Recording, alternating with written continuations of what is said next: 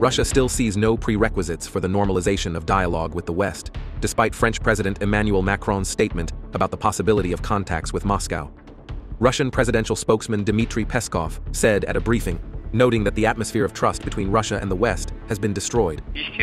Naturally, everything has its consequences. And of course, a situation such as we had with the Minsk agreements taught us a lot and destroyed the atmosphere of trust in many ways. The atmosphere of trust is destroyed very quickly, one could say instantly, and takes a very long time, years and sometimes decades, to restore.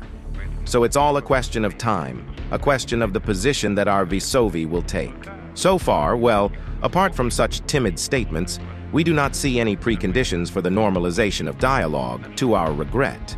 In addition, Dmitry Peskov said that Russia is ready to dialogue with France for the sake of the cause. No conditions for this are required. The president has repeatedly stated that he is open to negotiations, especially negotiations for the sake of a cause, for the sake of achieving a concrete result. The president has repeatedly stated that we are ready for dialogue to the same extent that our vis-a-vis is ready for it. And there are absolutely no conditions required for this. So you know that we were not the initiators of minimizing the dialogue, minimizing relations, in fact, completely minimizing them to zero. In the case of France, it was a decision and a line chosen by the French side. We consider this line to be wrong, short-sighted, and we and our president were and still are ready for dialogue.